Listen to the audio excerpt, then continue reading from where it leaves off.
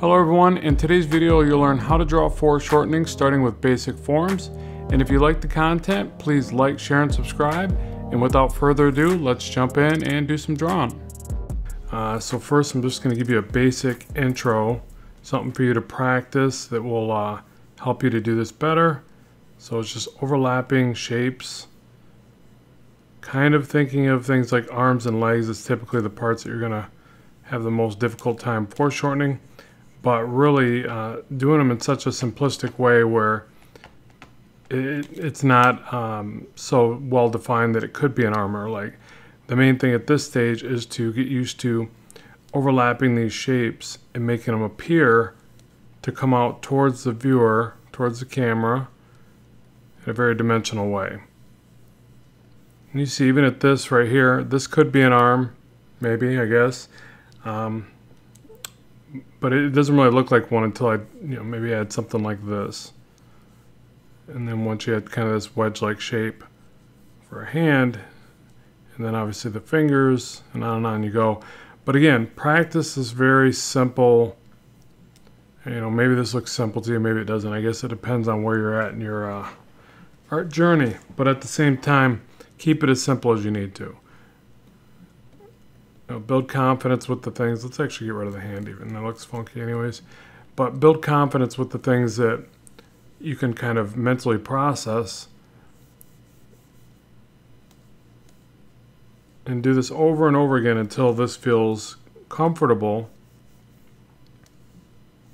And also a variety of them, obviously. So I'll take this and scale this down. We'll do a couple just to kind of warm up. And, and foreshortening doesn't always mean directly at the camera. We'll do one that's very extreme. And you see a lot of times when you do that, it's just everything gets covered, especially when you add the hand. So, and this isn't even directly at camera. This is just, really coming out towards us. You can, make out the perspective like this, but at the same time, notice how I bring this out, but then I still taper that in. It's because I'm thinking of the wrist, and really the wrist is best defined as a rectangular shape inside of this circular shape. But I typically do it where it's like this, cylinder inside of a cylinder is the way I kind of see it. So there's different methods, but at the same time I tapered it inward, even though I'm trying to perceive that this is getting much larger as it comes towards camera and towards our view. So let's move this one out of the way.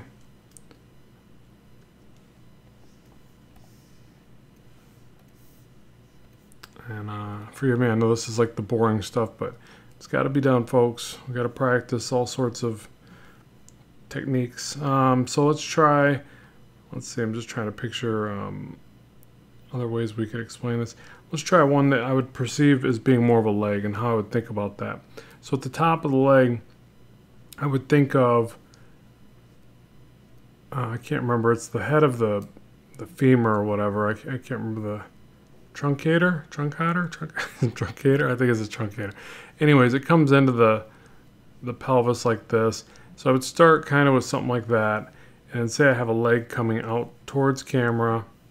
So maybe I draw a big cylinder like this, getting wider. I draw a representation, a simplification of the knee, and then I have it come down towards camera. Again, it's the lower part of the leg, so it's much smaller than the upper part of the leg, but it's coming down towards camera, so I have to make it get larger and bring this up.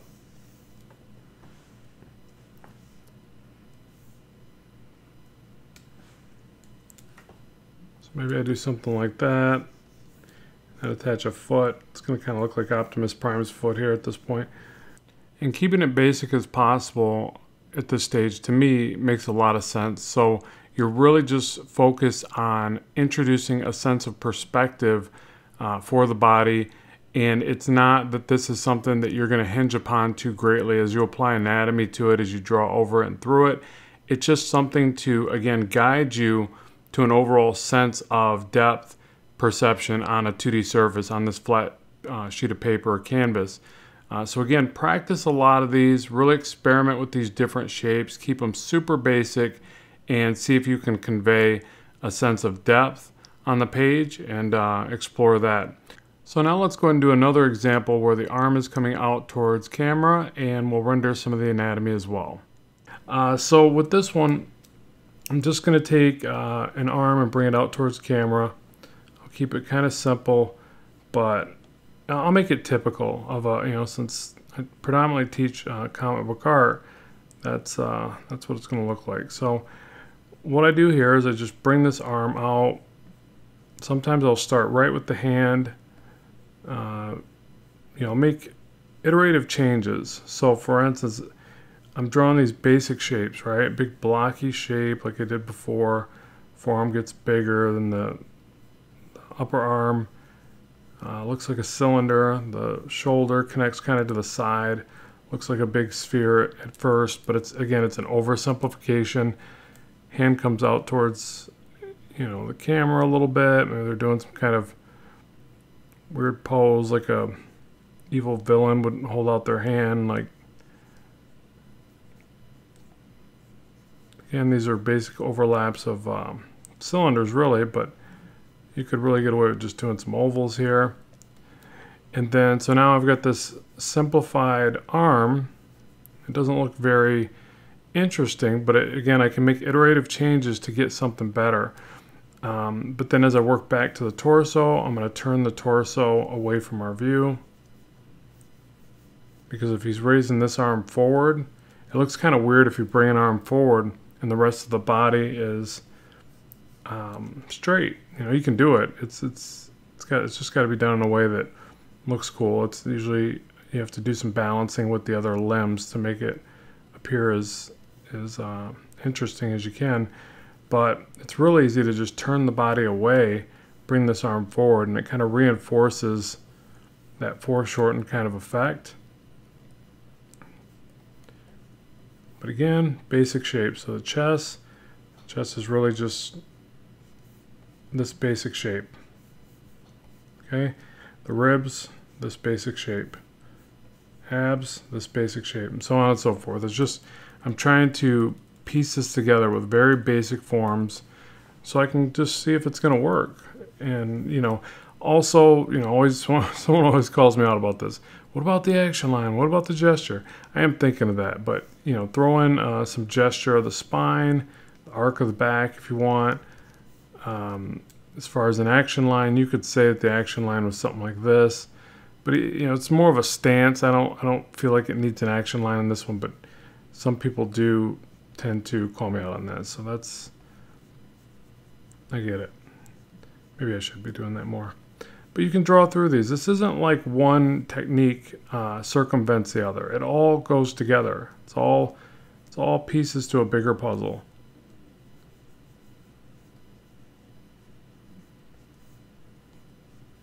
I think I'm going to throw that on a t-shirt. I am a piece of a bigger puzzle. That's a cool coffee cup or something. Okay, so like that. And there we go. We got a basic pose. And then maybe for this arm, they'll be super traditional or typical. He's got his fists clenched up over here. He's mad. Everybody in my comic art is always mad. They need therapy. That's why I like to show the boys, because it's like, wouldn't that really be how superheroes and villains were? They'd all just be kind of just messed up in the head from having all those powers. I think that's more accurate. Okay, so even like that, that's a little bit low, but it's a basic representation of a forearm and a fist.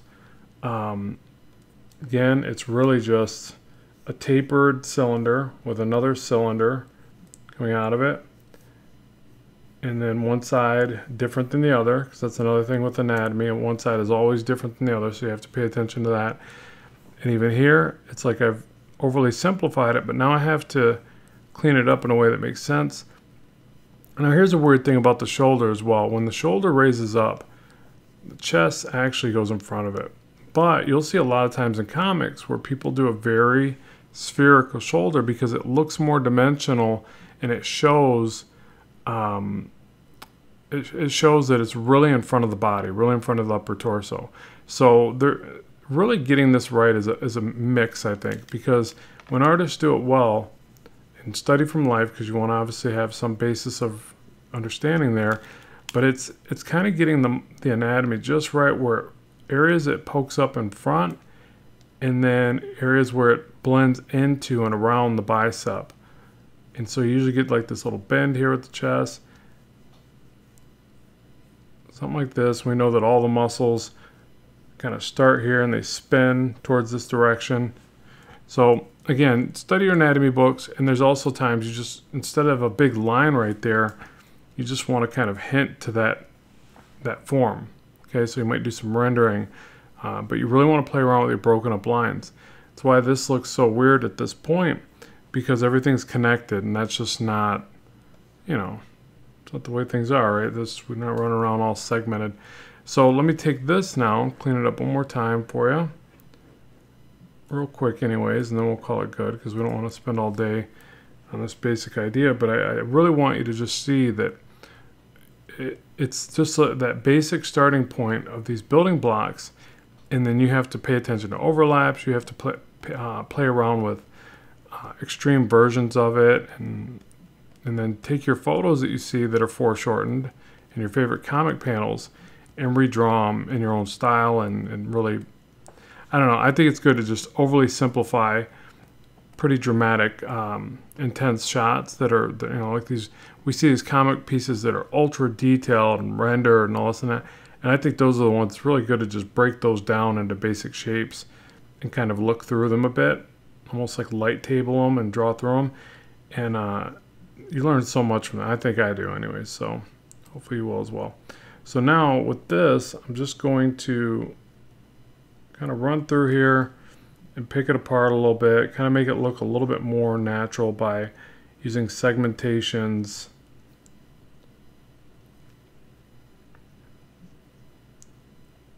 Or I'm sorry, I should say not segmenting the work so much, but by redrawing it with lines that are less segmented. A little more line weight. I don't know why I said segments when that's the opposite of what I'm doing. Gotta love it.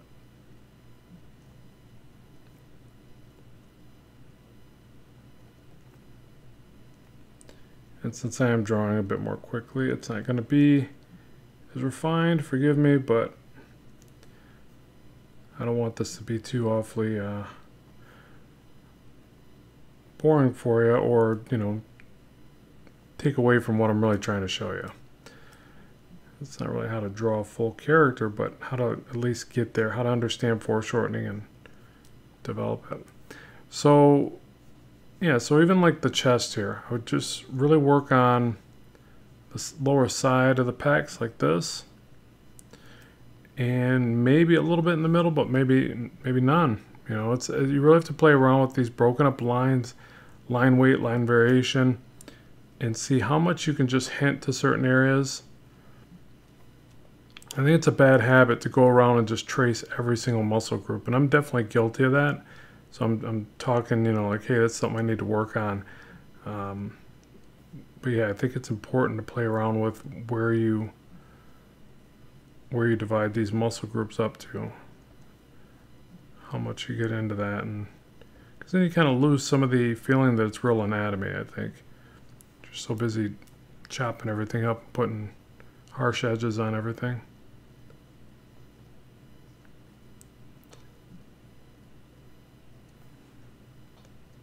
As I keep picking at it and adding more and more. Okay, so the other thing is when we raise our arm up like this, the trapezius dips down more. Should have a mirror by my art table so I can double check what I'm saying, but I'm pretty sure that's the way it works. And so with this arm, that's you know, the foreshortened arm, I'll just show you how I'd try to render this out. So I'd bring the attachment in through here. The bicep kind of pokes around, and then here kind of flattens out a little bit. It's tempting to want to draw the tricep right there, but I feel like if anything you would maybe see it down here at this point. So you know, not up here. It just would be forced, I think. And then with the forearm, it kind of protrudes up. Get a little bit of a dimple right here, next to the bicep. You got a bony landmark here. You got the forearm muscle coming around like this.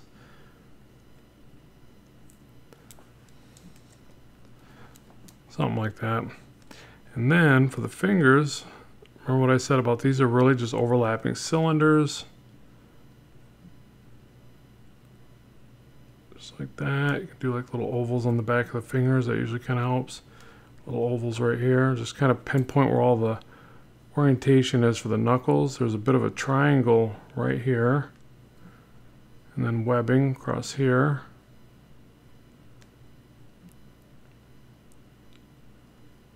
Oval here.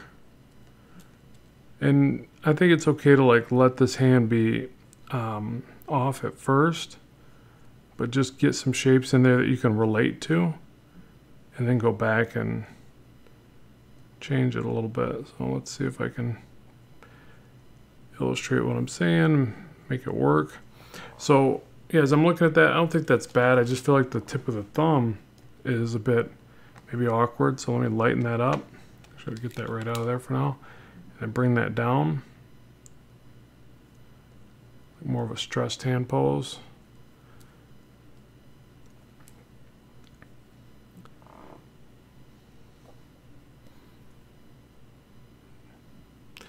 Just check that from a distance. Yeah, it's kind of a weird hand, isn't it?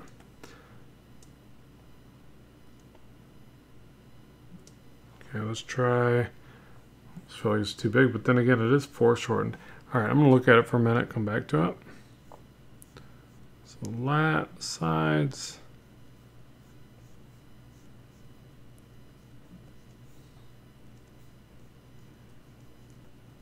Muscles kind of come up like this.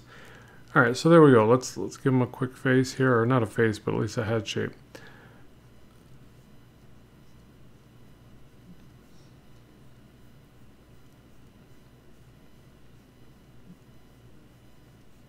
And just remember too, if you like this type of content and you want to see more of it, I've got a full course on drawing superheroes where I go in a lot more in depth to the entire process. So I'll make sure there's a link in the description box below, and I'm always open to your suggestions for what you'd like to see more of. Okay, so there's our basic pose. And again, it's not perfect, you know, by any stretch of the imagination, but at the same time, there's enough here where I can work with this now. And by the way, you're welcome to screen grab this and draw your own character through it. Change the hand poses, change the proportions. You know, just play around with it. I mean, experiment. That's how you learn. But I would probably just go back and just keep iterating. You know, doing iterations of the hand. And sometimes I'll do that off to the side. I think this is overall just a bad one. Let me try one more real quick, and then we'll call it good. But basically, if I was to take this and say, well, maybe the hand's just coming down too far. It looks kind of weird like that, right? So, gotta play around with the wrist. Just has a lot of range of movement. That's why I like doing those kind of creepy ones where it's dropping down. He's being overly dramatic with the hand gesture. I don't know. But you know, you can actually just pull a reference from a real hand gesture, because they do have kind of, well, they do have meaning, right? Like, it's not just a random pose of a hand. That's why when we look at hands, we're like, oh, that's a bad hand, because there's so much meaning and expressiveness in a hand. We know exactly, maybe not exactly, but pretty closely what the person's trying to do when they make a certain gesture. So that's where really pulling reference on this one's probably the best idea for me, but I'm going to fight through it anyways. So you can kind of gesture it out first. So let's say,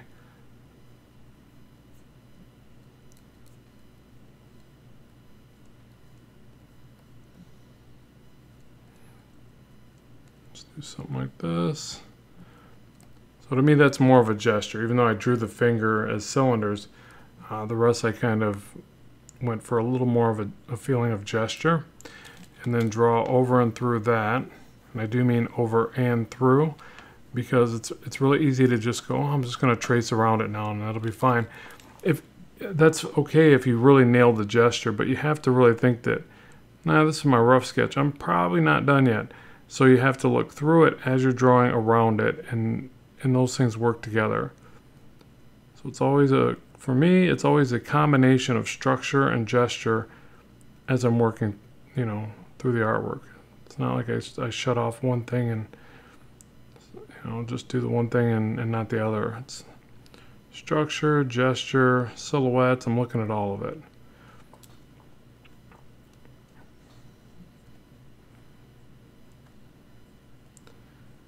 I think that finger's looking, the thumb anyways, looking weird, but does your thumb do that? I kind of point back. So your finger and your thumb make an L shape, but then it's not a perfect L, right? If you look down at your, I don't know, it's pretty close, but I don't think you would do that as you're pointing. You'd probably put your thumb down more and it would tilt back out. Yeah, I think I'm gonna leave it. It's not a perfect hand, but I think it does still get the point across.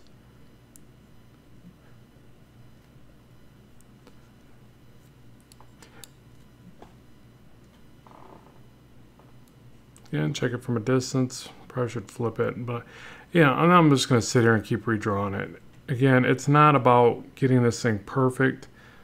I think that if you get it close enough to what you're after, then you can just pull reference and fix any of the things that are really bothering you. But it's really important that you just practice these overlapping shapes and then try to get this sense and feeling of depth and perspective going.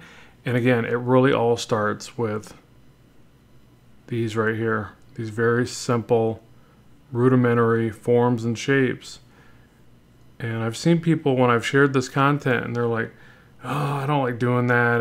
You know, I go right for the anatomy. And it's fine if you're comfortable just doing that. And I'm not saying this should be the only way you approach this. I'm just saying, give it a try, see how it feels for you. Use all these techniques together. Don't, you know, again, it's not one or the other. It's not my way or the highway, you know, stuff like that. It's just learn as much as you can, try it all, see what works for you. Thanks very much for watching. As always, keep drawing, keep having fun, and bye for now.